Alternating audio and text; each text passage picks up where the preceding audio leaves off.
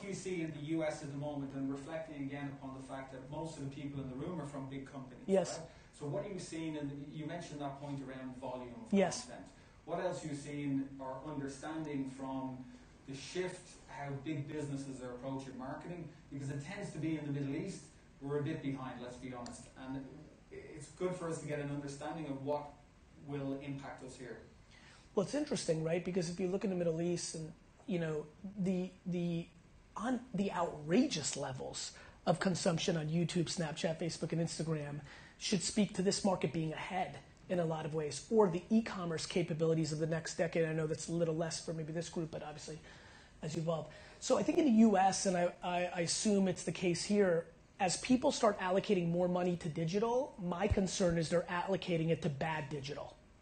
So a lot of times people will come up to me and be like, Gary, great news. I saw you in 2012 and we've moved to 60% digital. And then back to why I want to have breakfast for 4 hours, when I unpack it, of that 60%, 80% is because they built an internal DSP and they're spending 80% of their money of that 60% on programmatic pre-roll banner ads and banners on websites. And the only KPI is the cost of the CPM. They're incentivizing their media agencies to drive down the cost of the CPM, and they're bonusing them on hitting. Guys, $3 CPMs outside of Instagram and Snapchat right now is garbage. It means you're getting nothing. It means nobody's seeing it. And so what I'm seeing in the US is a shift to digital, unfortunately to digital that I think is even worse than TVC. And that's why you're seeing so much disruption.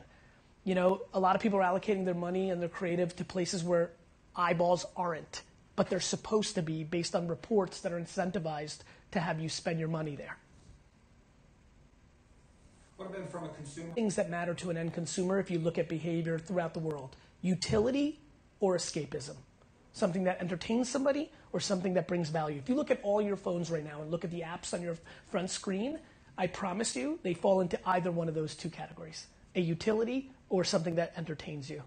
And so, you know, one thing we're seeing is that people are running away from ads. I think we all understand that.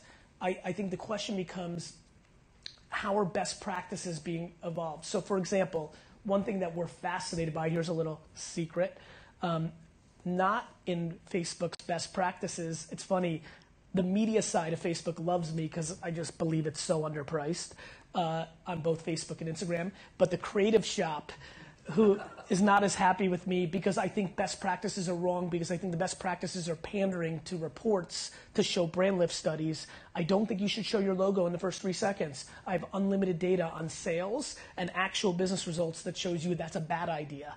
I also think length. We are producing so many 2 to 4 minute videos for Facebook and YouTube, while everybody talks about shorter and shorter.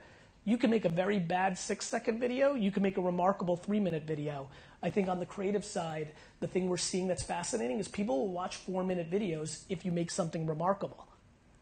And so, you know, the level of common sense that I bring to the conversation is very important to me. You know, again, I always say, make pretend we weren't in this industry.